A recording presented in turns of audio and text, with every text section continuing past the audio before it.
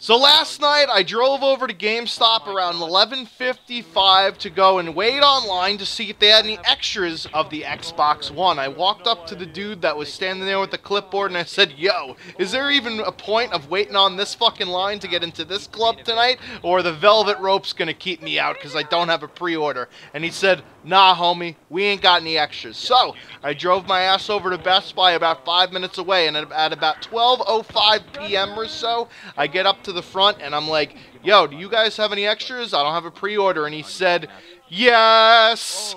Oh! So I got myself an Xbox One, motherfuckers, and you know exactly what I did when I got home. I popped in Battlefield 4 and I streamed it last night, but in case you guys didn't stay up late, I'm going to do a little review right here. So the first thing you need to know is that the Xbox One's going to install the game on your hard drive for you. This took me about a half an hour or so, considering it was a 1 gigabyte file for Battlefield 4, and I just installed Call of Duty Ghost, also a 1 gig file. I wanted to get home and play it, but just wait. Have some patience like a doctor, and you'll be okay. The second thing, the controller is fucking weird. It takes a little bit to get used to. It's a bit smaller, and the sticks are a lot more responsive. You'll see in some of these clips my aim is way off. I actually lowered the sensitivity from a 35, which is what I used to use in Battlefield 4, down to a 20, which is what the default is, and I still think it might be too high. So we'll have to see and get used to the new controller. I didn't try out the streaming feature on the Xbox One itself. I was using my Elgato with XSplit because I wanted to bring that face cam, and I was going to put music on, but I decided not to after a while. The party chat wasn't working for me last night, so me and Knott's Predator were chatting over Skype. And let me tell you guys this, Battlefield 4 eclipses any expectations I had for it on the next-gen consoles.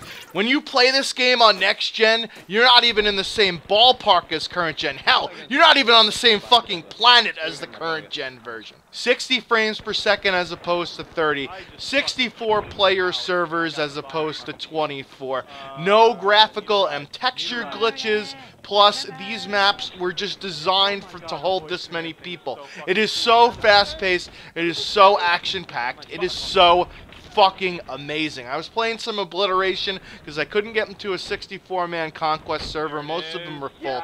And this was 16v16. So it's bigger than the 12-on-12 that you're used to from the current gen consoles. And it was fucking amazing. And by the way, all of you PS4 guys that were bagging on the Xbox One for having to have Kinect, watch this shit. Go, go, go.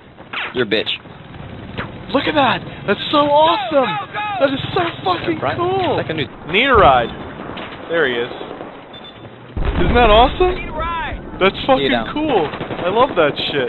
Go, go, go. Commander online. You're gonna fucking commander. How are we gonna Get in! Where is he going? Yeah, that's fucking right, doggy. Now, whenever I need ammo, all I have to say is, "I need ammo," and bam! Instead of having to hold the fucking RB button and try and navigate the controller to get to the command I want, just say it and it fucking does it for you. That is fucking awesome. So, I played Battlefield 4 for a couple hours last night, and believe the hype.